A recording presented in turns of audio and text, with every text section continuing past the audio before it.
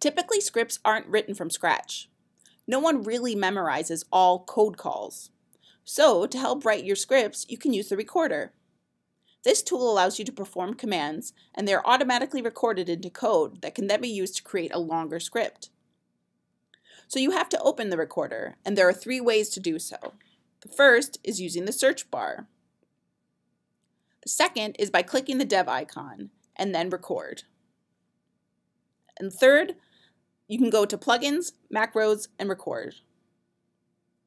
The recorder can be used for multiple languages, including JavaScript, Bean Shell, and Java, but we will focus on the ImageJ1 macro language today. It's not the most powerful language, but it's a good place to get started in ImageJ, especially if you have no background in coding. So let's take a look at the recorder in action.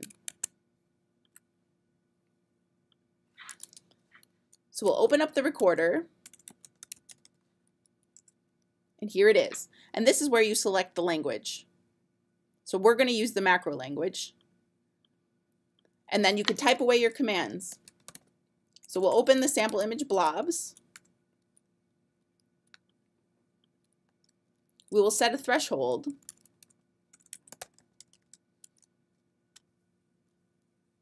Whoop.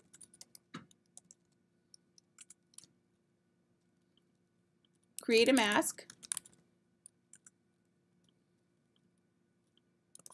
And analyze particles.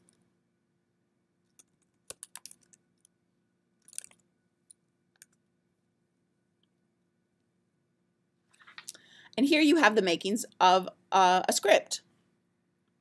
You can see all the code calls are saved here. So when you're finished, you can then click Create, and it opens the script editor. And now we have the makings of our first script that can then be run via the script editor. And we'll cover that in another short video tutorial.